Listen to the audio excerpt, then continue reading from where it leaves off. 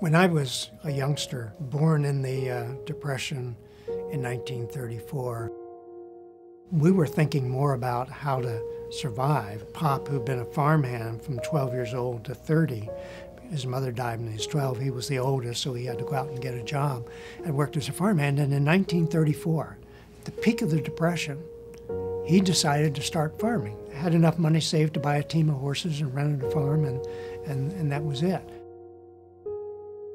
I was a pretty serious youngster, and what I discovered early was that work was a way of earning respect and recognition.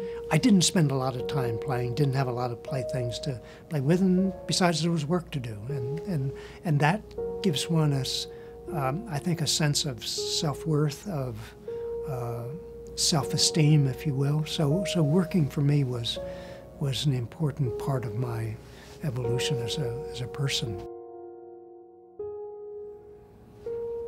In looking back, I feel as though I've taken advantage of the opportunities that have been there.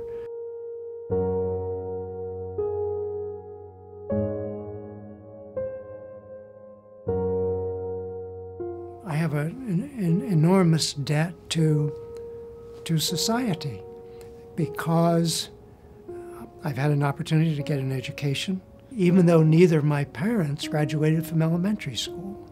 But in this society, no one asks what your parents did or who they are. It's who you are that counts. One of the advantages of having been around for the better part of 8 decades is that you see a lot of change.